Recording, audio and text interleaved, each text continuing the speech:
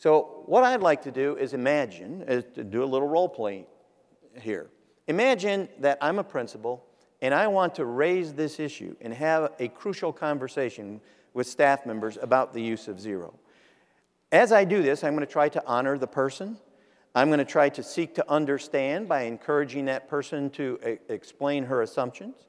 I'm going to see if we can't find some common ground. I'm going to share my assumptions and thought processes. And very importantly, I'm going to build shared knowledge. Patterson says the prerequisite homework for a crucial conversation is gathering facts. So would you join me in welcoming my reticent, recalcitrant teacher, the beautiful and talented Becky DuFour. Thank you, Rick.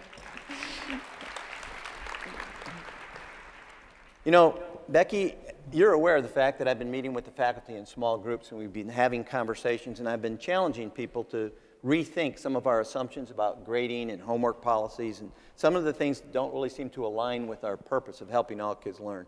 And I know that you've been particularly vocal about and critical of those conversations. And so I know you're a really dedicated teacher who cares deeply about her kids and works very, very hard. And I wanted to come together and see if we could have a conversation and come to a better understanding of our respective positions and see if we couldn't find some common ground. Okay. Does that sound all right? That's fine, yes. Let's start with, why is it that you give homework in the first place? Let's just zero in on homework for a minute. Well, you know, I'm a student of the research, as you know, and the research tells us that if we give kids homework, it gives them the opportunity to practice. And if they practice, we can give them feedback, and ultimately that's going to help them learn. So I've always been a big believer in giving kids homework so that I can give them feedback. Great. So we found common ground already. I agree that there is evidence that the practice and feedback that homework can allow is one way to improve student learning. So let me ask you this question. If the reason you're giving the homework assignment in the first place is because you believe it's vital and essential to the student's learning, then why would you let the student opt out of doing the work? Why would you say, because you didn't turn it in on time, I'm just going to give you a zero?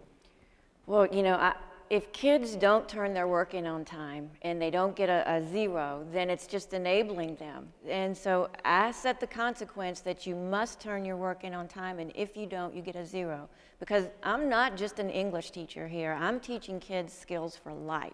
And in life, there are deadlines, and we've got to prepare them for the real world out there. Well, again, I think we can find some common ground there.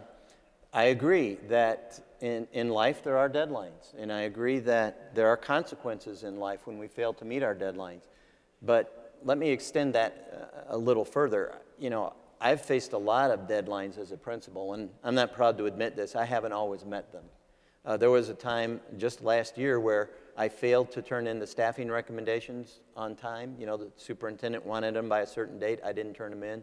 And there was a consequence. He called me up, he chewed me out, he sent an angry email, it showed up in my evaluation, and I think it impacted my raise.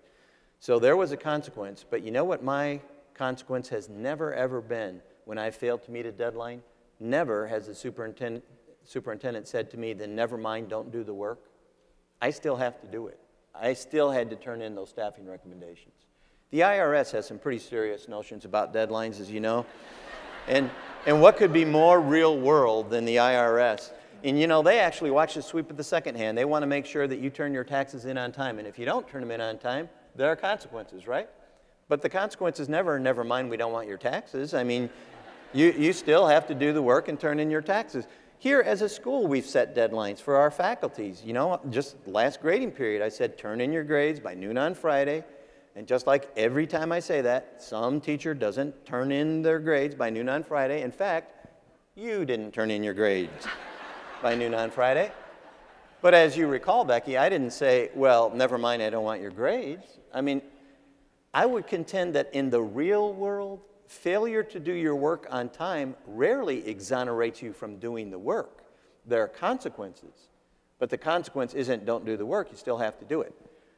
But let's just move on here and see if we can't find, again, some common ground.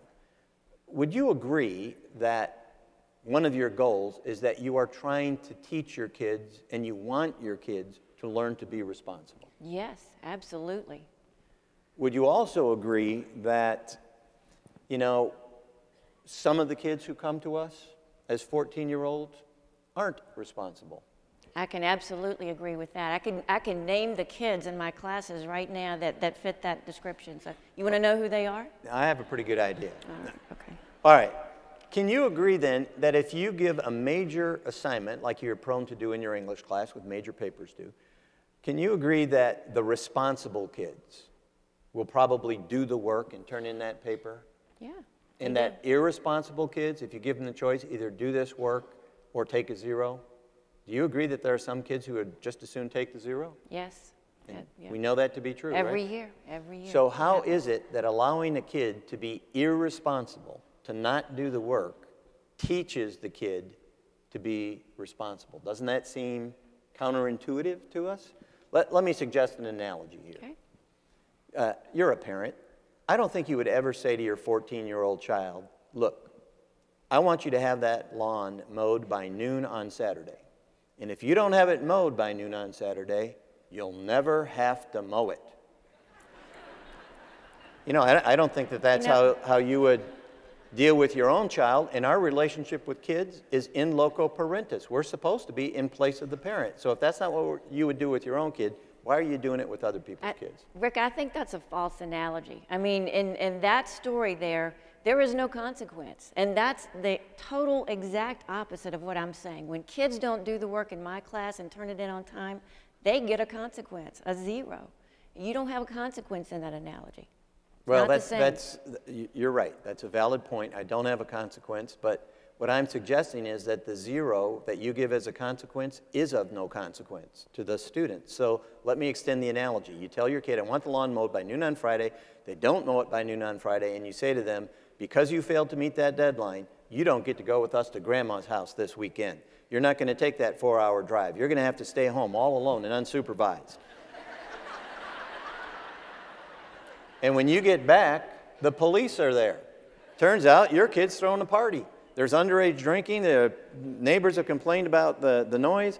And you tell the police, officer, I had no idea this was going to happen. I thought my son would go up to his room and rue the day that he had failed to meet a deadline and would vow to be more punctual in the future. I had no idea this is how he'd respond. If you got a really benevolent police officer, he might say, look, you seem a little naive, lady, but I'm going to cut you some slack here. You know, do better. If the very next month you did the exact same thing, gave him the consequence, you're going to have to stay home alone, you went to Grandma's, he threw another party, the police wouldn't cut you any slack. They would say, you have been negligent. You know better, based on experience. You have contributed to the delinquency of this child. And so there will be a consequence, and now it's going to be for you. I would contend that they would do that after 2 events. We have 100 years of history that telling a kid either do your work or take a 0 does not encourage all kids to do the work. So here's my assertion, Beck, and this is my thought process.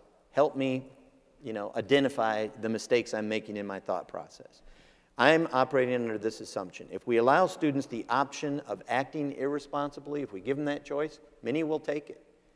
I'm arguing that allowing students to choose to be irresponsible doesn't teach them responsibility, and that if we want our kids to be responsible, we're going to have to change some of our adult practices and begin to respond to them in different ways.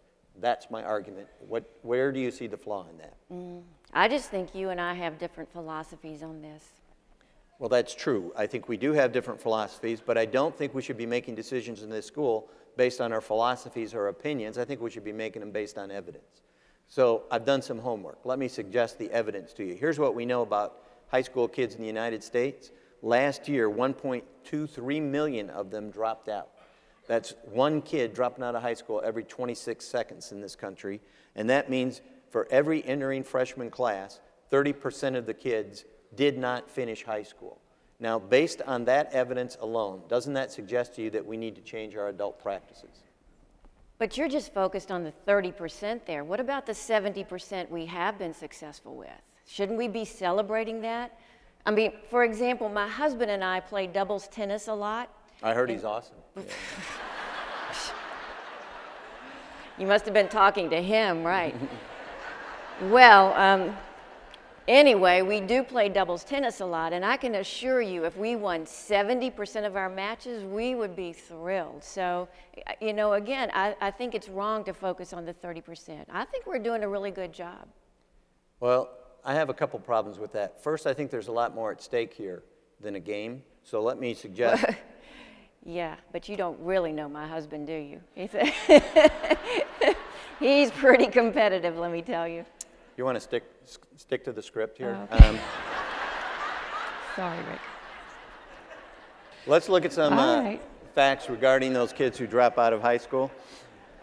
Here's what we know to be true. These are just hard facts. We know that for the kid who drops out of high school, they're going to earn 33 cents for every dollar that a college graduate makes. They're going to earn 66 cents for every dollar that a high school graduate makes. They're going to be more prone to ill health, and they're going to live a shorter life. We can predict that a high school dropout is going to live 10 fewer years than a college graduate. We know that they're less employable in a volatile job market. They're not going to be able to provide for themselves or their families. And worst of all, their own child is only going to have a 1 in 17 chance of ever being a college graduate. So there is a lot at stake here, literally life and death issues at stake. There's a lot more than a game here. And I also disagree with your assumption that we're being successful for the 70%. Here's some data from the ACT based on their survey last year. They said if there's 100 kids who enter high school in the United States, 30 of them are going to drop out before they graduate. Of the kids who enter college, 30 of them are going to drop out, most of them within the first year of college. Only 23 of them are going to end up in the workforce. 12 of them are going to be college graduates within 5 years of entering. They'll earn their bachelor's degree, and only 5 are going to earn an associate's degree. So of those 100 kids who entered college, only 17 of them are going to end up with a degree within 5 years. And President Obama has said that having some education beyond high school, post-high school education, is an absolute prerequisite for success in this country today. Now, it's not just the ACT who says this. Let's look at the College Board. They've taken some statistics and studies. Whoops, here we go. They said you can imagine that there are about 4,000 kids entering a school in the United States, if it's a typical school reflecting the national tendencies. If they enter as 9th graders, that cohort group will only have 2,800 kids left by the time they start school as seniors. And of that group, only 725 will earn a college degree within 4 years after they've graduated from high school. So there are very few industries or organizations that would look at a line like that and say, well, aren't we being successful? I think it demands that we begin to look for other ways. Here's another evidence of our success. Throughout the 20th century, we ranked first in the world in terms of high school graduation rates. Today, we rank 21st out of 27 advanced economies. We rank dead last in terms of the percentage of kids who enter college and who actually graduate from college. Not only do we have a high high school dropout rate, we've got a terrible college dropout rate. And when I was in college, my age group, or when I was entering the profession, when we were 25 to 34, we ranked first in the world in terms of the percentage of us who were college graduates. When you were in that age group in 1995, we dropped to second. Today, we rank 11th in the world in terms of the percentage of people in that age group being college graduates. To me, that suggests it demands that we begin to look at doing things differently. Don't you agree? Well, I do think your evidence is compelling, but what I would want is evidence that there's a better way. I mean, I'm working really, really hard. I'm so glad you asked that question because there is evidence. Carrie Patterson has studied this, how do you get people to change their mind and how do you get them to change their behavior? And certainly that's a challenge for us. How do we get an irresponsible kid to change his behavior? And Patterson says, well, first you have to identify what's the absolutely vital behaviors that are critical to the person's success. And certainly completing their work is vital to a student's success in high school. And then he says you don't just hope that they have those behaviors, you coach them. You make sure that they are practicing those behaviors. You put in your structures and your incentives to monitor them. You give them rewards for the behaviors or respond when they don't. So yeah, there is a better way. Letting them opt out is not the best way. The couple of researchers from the University of Chicago says you have to anticipate that people are going to make bad decisions, and you need to nudge them in the direction of making better decisions. You need to purposefully and systematically get them to change their behavior. And they say one way to do that is to think of your default position. Your default position is what happens when people make bad decisions. So, for example, there is a deadline that our business office puts forth every year and says everybody needs to turn in their insurance elections for next year by May 1st. So you need to let us know. Do you want HMO, PPO? Do you want dental? Do you want vision? You want family? You want single? So every year this goes out to our teachers, and every year teachers fail to meet that deadline. Now, I suppose our personnel office could say, well, you know, there should be consequences in the real world when people don't meet their deadline, so we're not going to insure you next year. You and your family are going to be without insurance. I think that would create a hue and cry from the faculty, because they would argue that's punitive, that the consequence goes way beyond the honest mistake of missing a deadline. You're putting people at risk if they don't have insurance. So we don't put them at risk. We say, okay, you're going to have the same insurance next year that you had this year. Meet your deadline next year. I'm arguing that by giving a kid a 0, we're putting that kid at risk. So our default position shouldn't be, now I'm giving you a 0. Our default position should be, now we're going to make you do what responsible people do. We will make you do the work. But Rick, you know I'm teaching 5 sections of freshman English. Look at all the kids I teach each and every day. There's no way I can track down all those kids who missed the deadline, give them second chances. There's no way I can do that. And I totally agree with you on that. And once again, I think we found common ground here. I'm not asking you to do that. What I'm asking you to do is to contribute to a school-wide system. All you're going to need to do is let us know who are the kids who aren't doing their work and who aren't passing your class, and then the school is going to respond. And I'll take responsibility for working with the staff to create the system that gets those kids into intervention and makes them do their work. I don't want this to be on your back, Becky. I want it to be a collective effort. But aren't you willing to at least contribute that much to this collective effort? Okay, I'll give it a try. Oh, you're the best. Oh, let's hear it for Becky. Harassment in the workplace, right? Thanks, Rick. All right.